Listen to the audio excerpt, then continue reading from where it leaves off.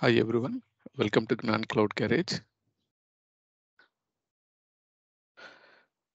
In this session, I'm going to talk about Red Hat OpenShift Container Platform, in short form RHOCP 4.11 version high level overview.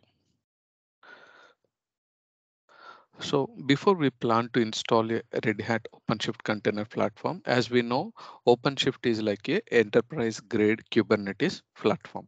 If we plan to install the Red Hat OpenShift cluster within our either we can install on premises, that means within our data center level, or we can install on a cloud environment. That cloud can be either it is a private cloud, public cloud, or we can use it on a hybrid cloud environments. So we have a two options. Even if you want to run your OpenShift cluster on your local laptop or local desktop, even the OpenShift local also available. But most of the time when we plan to implement OpenShift container platform like enterprise grade Kubernetes platform on either on premises or cloud, the initial step will be we have to prepare for a cluster installer, and the cluster will comes with a three master nodes and three worker nodes. That is a recommended setup. Even if you want to deploy one master, two worker nodes, or two master, three worker nodes, these numbers may be vary, but the usual ideal practice for the cluster setup is three master nodes and three worker nodes. And worker nodes we can plan to increase later on whenever any additional resources are needed or any additional application we are planning to deploy, we can increase our worker nodes. Okay, so the first step when we plan to implement Red Hat OpenShift container platform, the first step will be create a OpenShift cluster. But when we plan to create, we should decide on premises or cloud environment. Okay, in our next session I will show you how we can install the Red Hat OpenShift container platform on vSphere environment. So here I am just trying to give you the high level overview. And the second step is application developer can develop and deploy the applications, that is containered applications. All these container applications we can run directly on a OpenShift, Red Hat OpenShift level. And another one is, suppose we prepared a one Red Hat OpenShift cluster. Suppose in future if we prepare a additional OpenShift clusters to manage all the OpenShift clusters, there is another concept called cluster manager. It will help to manage OpenShift clusters. Okay, and fourth step is whatever the applications we develop and deploy, those applications we have to serve the applications. Those applications we can run it on intranet or internet. And applications, most of the containerized applications are like web applications, streaming video, online gaming, and any other project specific applications. Okay, and even by default when we plan to install any applications in our Red Hat OpenShift container platform, we can deploy using the OpenShift operator hub.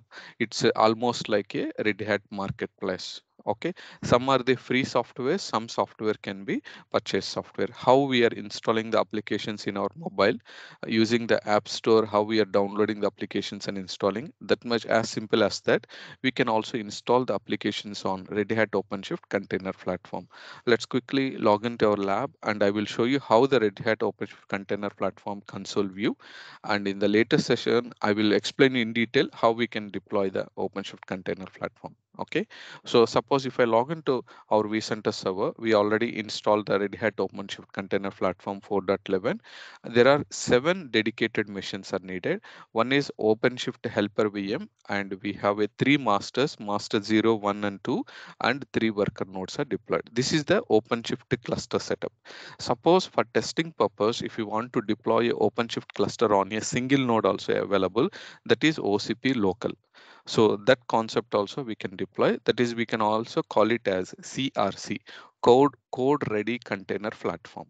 That is only for completely for testing environment, but most of the production environment we recommend to use OpenShift cluster only. It comes with the 3 master nodes and 3 worker nodes.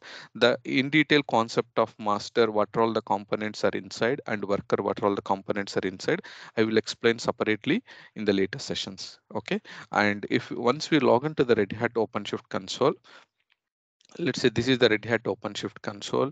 I log in with a Cube admin account. Once we log in, we can see the administrator login page, and in the home page we can see administrator and developer. We can see the developer view, and we can also see the administrator view. But within the administrator view, as I mentioned, application developer can develop the applications, develop and deploy the application. That means we can deploy the applications in two ways. Either we can deploy using the graphical method, or we can deploy using the OpenShift command line method. Suppose if we plan to deploy using the graphical method, log into the Red Hat OpenShift web console, and within the administrator page, we can look for a operators and go to the operator hub. Within the operator hub, there are around 449 items are available. These all items are includes AI, machine learning application, application runtime, big data, database, developer tools. All these are included. Suppose if you want to install any applications like suppose Kasten. Kasten is number one for the Kubernetes backup. Suppose Kasten, we have a free tool. We can also have an enterprise licensed Kasten and pay as you go model, consumption model also available. And one version is showing as deprecated. So based on our customer requirement, whatever the application you want, so let's say you want to install enterprise one, so select the Kasten, click on install. Normally when you install the without purchase, that will be like a evaluation edition, and when you purchase based on our subscription, it may be support for 1 year or 3 year or lease terms. Okay, so that's how we can install the applications.